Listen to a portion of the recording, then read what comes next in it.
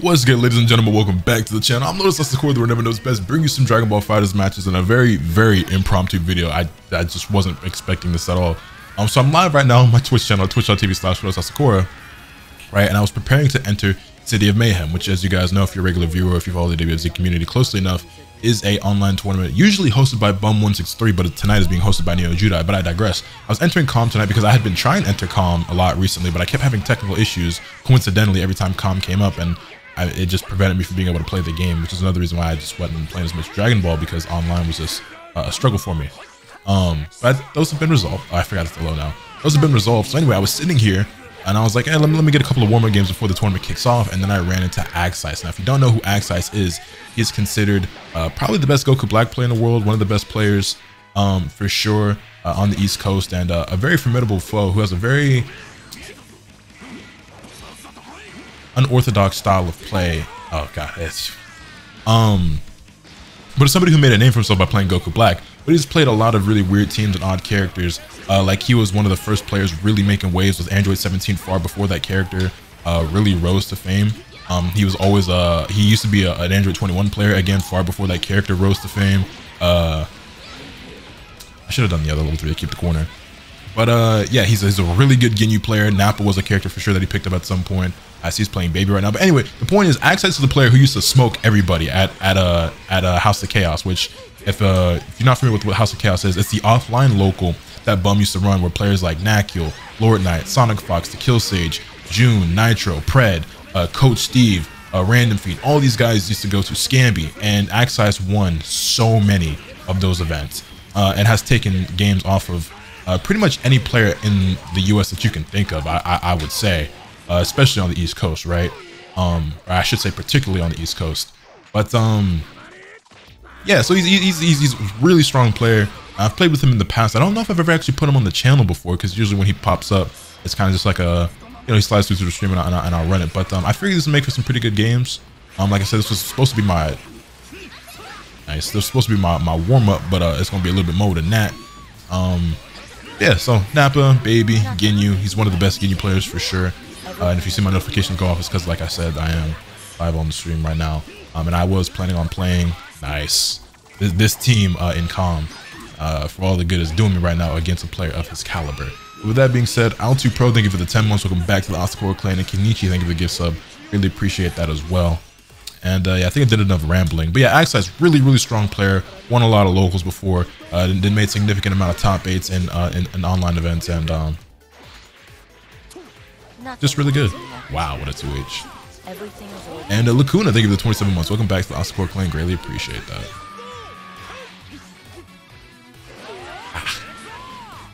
Am I dead here? I should be, right? Yeah, we're super dead.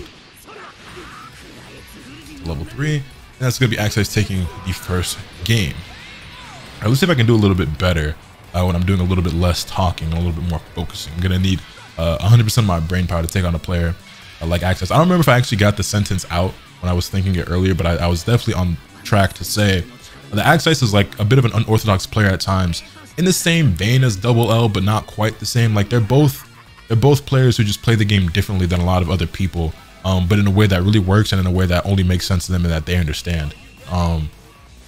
You know, I would say Axeice is a bit more normal, for lack of a better word, than a player like Double L, but he's very much somebody who, like, you know, he's just different. He's just different. You know? Got him. 3, 4. Ah, that was the kill. That was the kill. Now he gets Ginyu out. I would drop it on the very last rep. I would drop the kill combo on the very last rep. We're gonna delay tag here. Oh, that sucks. That really sucks. That especially sucks because I really felt like I was holding down back. Oh, the 5th.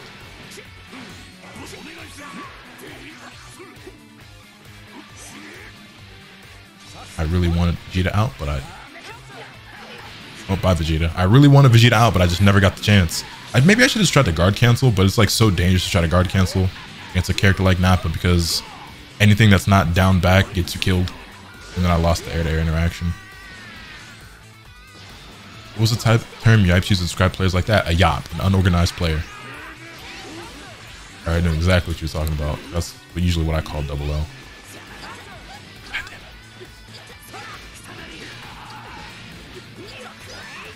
I would say we were actually doing better in the first match than we are in this one. I tried to dash and get a 5M and I got a 6M instead. All right, though.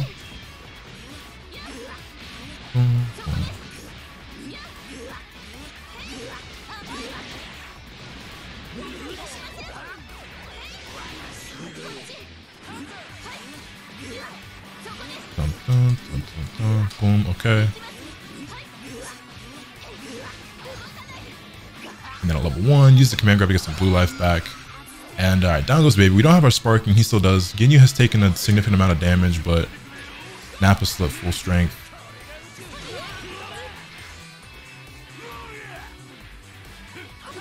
Word.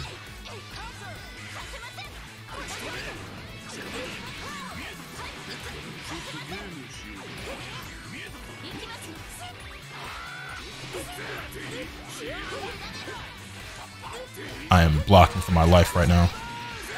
Ah, I tried to jump and I got hit by the second hit of auto combo. I'm so dead. I should have just kept blocking. And Trunks got pieced up. I don't even know when that happened, but damn. Yeah. Yo, straight lurkings, thank you for the prime. I greatly appreciate that. Welcome back to the Asakura. Also, what did I tell y'all? What have I been telling y'all in my videos about all the goddamn Ginyu players? Where did... I've never seen that combo before. Where did all the fucking Ginyu players come from?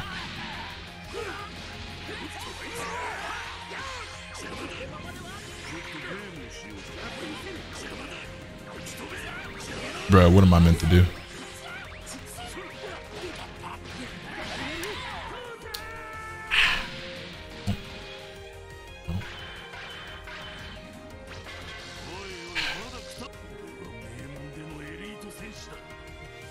Also, you know what I just realized, YouTube?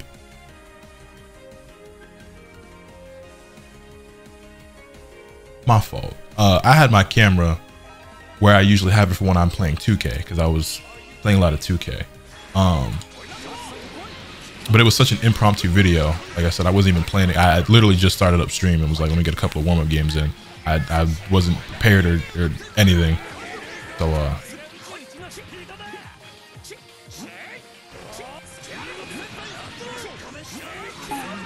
I knew the 6M had to come eventually. Nothing else had been working so far.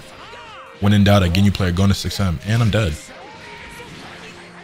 Damn. Damn, bro. Ginyu is a two-touch machine. A two-touch machine. Okay.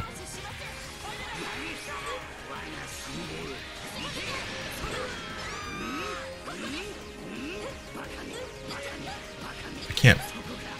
Wow, I kept trying to barrier and it was not fast enough. I guess I should have just done spin.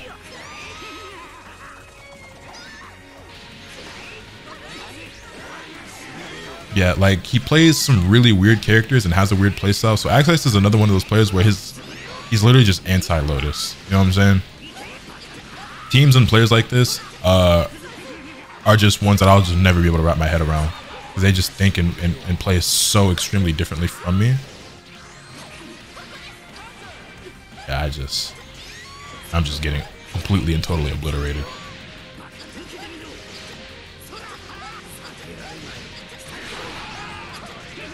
Look at all the bar he has, man.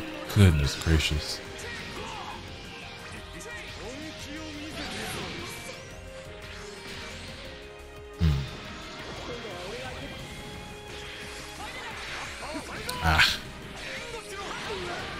The track on baby's assist is still so good. This is pain. This is pain.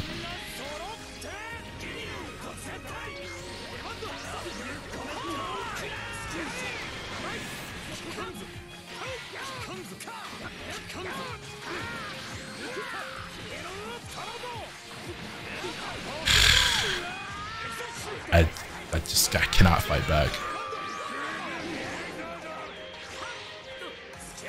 Jesus Christ. It's like so hard to you don't get I can't fight players like this, man. Ginyu players are such a nuisance because you can't get 2 seconds to think. I can't even fucking talk right now. You never have 2 seconds to yourself to think about what's going on. It's just constant chaos. So you throw in Nappa and Baby on top of that. Like all 3 of these are characters individually that like once they're allowed to get any sort of game plan rolling, you're basically just praying and fighting for your life. So to have all 3 of these characters on the same team is just like, good God.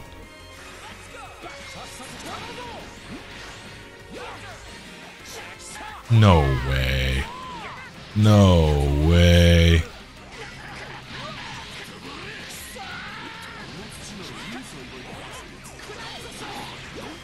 Okay.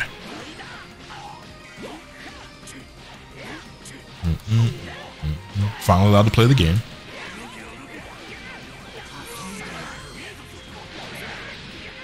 The baby assist still tracked that way? It was so long. Oh.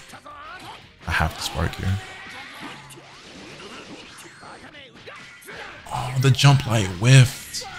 And then he mashed there. Was not afraid of me doing the air dash into the JH at all, which I would have done if my jump light hadn't completely whiffed.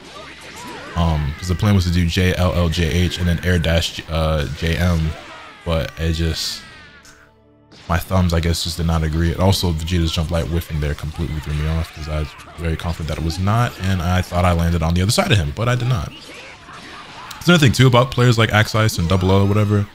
They have zero fear in their heart and with the way that they play. So in a lot of situations where I'm going to hesitate, they absolutely will not. And that's going to give them the advantage in a lot of these situations.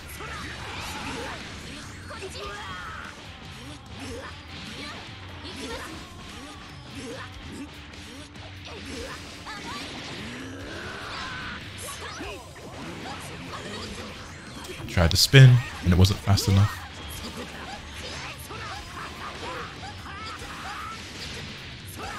Also, I just realized I'm probably making my opponent. Actually, I don't know. I didn't double check the bracket to see if I had a bye first round. I did not consider the fact that I am actually supposed to participate in the tournament. It's probably starting right now, and my opponent is very well maybe looking and trying to find out where I am, and I'm. Hold on, I didn't think this through. I just saw Axeice. I was like, oh yeah, that'd be great for content, and then like I just completely forgot everything else. No way, I lost that air to air interaction. Yo, Kim Katie's thank you for the 14 months. I greatly appreciate that. I should be game. Can I check the Discord to see if they started yet in the middle of the... Did I get reset? I think I got reset. I let go of the controller and I got hit with the blue combo.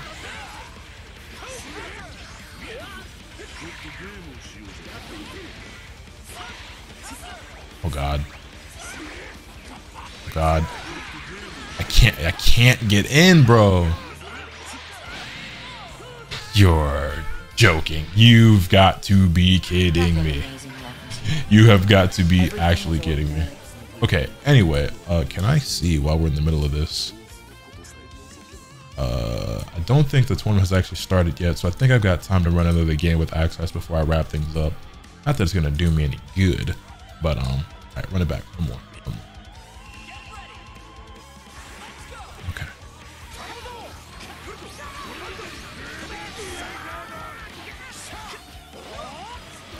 Raccoon Beam is absolutely absurd. That is absolutely absurd. I reflect. Ugh. I'm dead. Actually, I survived here. Raccoon Beam lasts way too long. That is insane. I would like to tag. Couldn't air dash that already.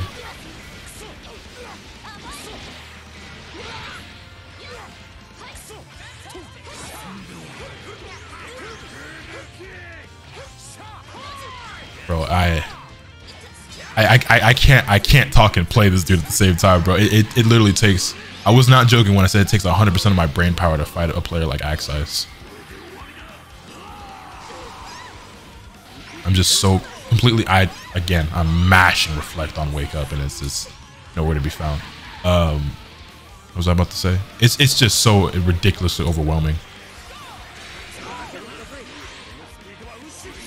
Axeice might, oh, would I say he's the best Ginyu player? What's his playing Ginyu right now other than like Double L and Axeice? I'm trying to think. I mean, obviously there's Tatsu, there's Majin Acolyte, but I'm talking about like players who compete on a regular basis at any level.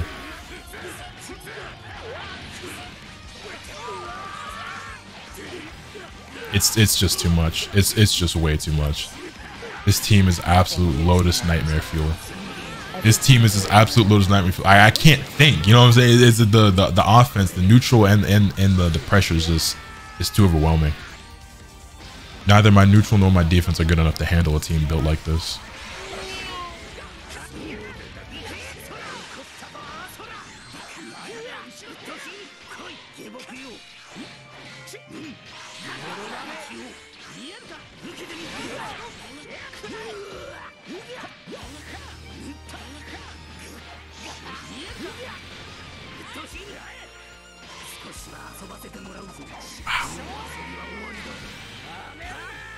Why everybody always want to flex on the YouTuber, bro? What did I do to you? Why did he even go for that? Why did he even go for that? Everybody always wants to flex on me. For why? Everybody wants to show off against the YouTuber. Anyway, that's all I got for today. Hopefully y'all enjoyed that ass whooping. Let me know your thoughts in the comment section down below. Hit this video with a like if you enjoyed. Subscribe if you haven't already so you can stay tuned for all this content I'm bringing you. With all that being said, that's pretty much all for today. Remember, there's a capital from the bad. Later.